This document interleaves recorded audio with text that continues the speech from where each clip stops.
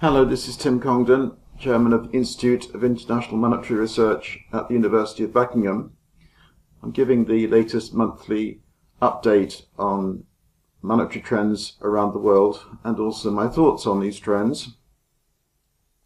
Last month I gave a general theoretical presentation about the determination of asset prices, and I focused on the prices of variable income assets such as equities, property, real estate, and so on. I did promise last time I was going to talk about the determination of the price of fixed income assets or bonds, and I do want to return to that, but I've decided that more important right now is the discussion of the monetary situation in the United States, where I've changed my mind about what's going on. For much of last year, I was concerned that in America there was a slowdown in money growth underway and likely to get worse in early 2019, and I therefore was worried about a growth slowdown in the economy and the outside risks of a recession. This kind of analysis has been more or less right for the Eurozone, and the global growth slowdown of late 2018 certainly has happened. But in practice, the USA the demand there has been fairly robust, and the economy is still growing okay. And the trouble actually in late 2018 came not just from the Eurozone, but also from China. Anyway, what I want to do now is to review money trends in the USA and to argue that things are okay. A bit to my surprise, but anyway. The first chart I want to present to you today is the chart on money growth and movements in nominal GDP going back to 1960. The red line is nominal GDP, the blue line is money. Some erratic movements towards the second half of that period, I suppose, in the 1990s and the 2000s. Over the whole period, you've had a 7.5% a year increase in the quantity of money. You've had nominal GDP up by about 6.5% a year. And by the way, at the start of this period, Milton Friedman said that he forecast that the gap between these two numbers would be about 1%. And lo and behold, it is. The explanation is probably that the American economy has become more complex, greater financial sophistication, more financial assets, and so people's wealth is growing a bit faster than their incomes, and money is used to buy and sell assets as well as to buy and sell goods and services. Now, when you think about this chart, a lot of instability, sort of mountain peaks and then valleys, and a lot of ups and downs. All right. But then just look at the last, it's a long period, almost 60 years. Look at the last 8 years. I'm just going to focus on these because they're what we're more concerned about in terms of looking on into 2019. Stability. And indeed, what I've done in this chart is to look not at 60 years, but at 8 years. This is the period 2011 to 2018 inclusive.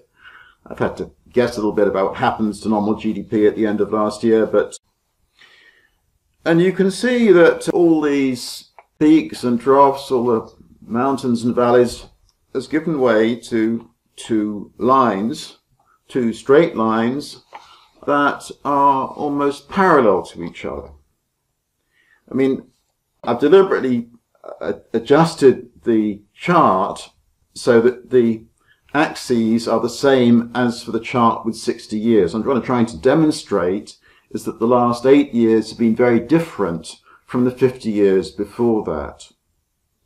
Economists may be a bit ashamed of the Great Recession, but curiously, in America at least, the last 8 years has been a period of extraordinary stability of growth of nominal GDP with very little inflation.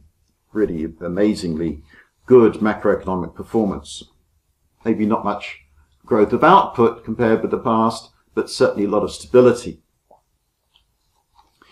Now, the problem we've got thinking ahead is, is this something that's going to continue? And if you believe, as I do, that the ultimate determinant of the growth of nominal national income is the growth of the amount of money, then it's the growth of the amount of money that we want to focus on. Now, what then are the key forces driving the growth of money?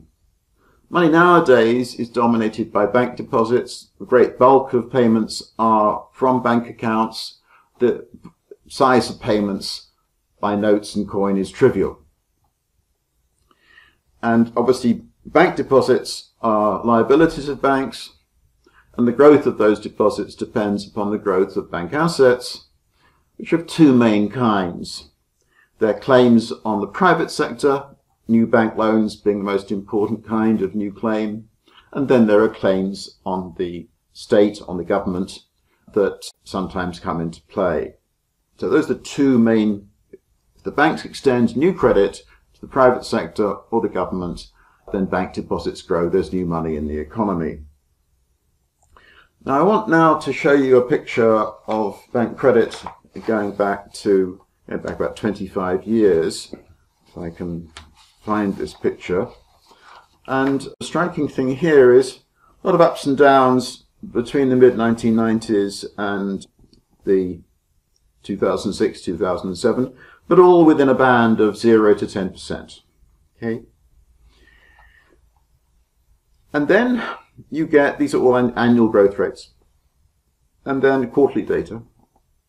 And then you get this crash at the 2007, but then much more into 2008, 2009, 2010. And I've argued in many pieces of work that this crash is explicable partly by the problems that the banks themselves faced in that period. To some extent it was their fault, but above all, the main reason for this crash in the growth of bank credit was that the central banks and regulators demanded that banks have much more capital relative to their risk assets and their balance sheets. And the result of this was a crash in the growth of bank credit, crash in the growth of money, Great Recession. Now, we then look on to more recent last 8 years of this period. You'll see the growth of bank credit recovered a bit, 2010, 2011. Then it accelerated quite nicely up to a figure of about 6-7% annualized. And then what we're really interested in terms of 2019, if we're falling away again. Suppose we didn't know the last kind of 6 months of data, the last 2 quarters. And suppose we were also told that the Federal Reserve was tightening policy and wanted to shrink its balance sheet, so it's going to sell off the assets acquired in the QE episodes of 2008 to 2014. This is the chart of the growth of credit to the private sector. See that turning down. And then you're also told that the Federal Reserve was going to be selling off assets so that bank credit to the public sector also going down, then you'd be very worried that there's going to be a slowdown in money growth in the United States, and that's what I was worried about last year. Now, what's happened since then is perhaps a number of things to mention. You'll see that the growth of bank credit has kicked up again. That's credit to the private sector. And then perhaps there are 3 things that I should mention here. First of all, Jay Powell, the chairman of the Federal Reserve, having towards the end of last year appeared to be very tough on inflation, since then has made much more pragmatic noises and has indicated that interest rates will not be increased, perhaps in 2019, depending upon how the American economy and to some extent how the world economy evolves. We've had as I say, this recovery that's the second thing, we've had this recovery in bank credit to private sector. I think some of this may be to do with the watering down of the anti-bank provisions in the Dodd-Frank legislation.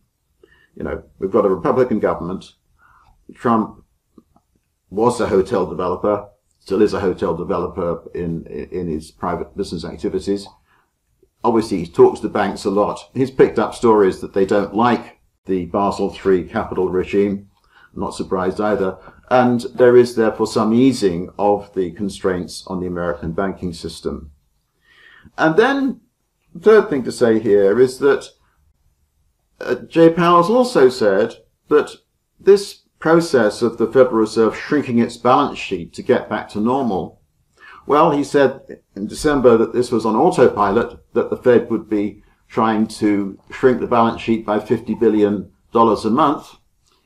It's now indicated, no, this is actually, we'll see how things turn out and we may change the figure. Okay? So it's all these developments happening which to me indicate that we're likely not to get a further slowdown in US money growth, and therefore we don't need to be too alarmed about a weakening economy in the USA, and certainly not worried about a recession.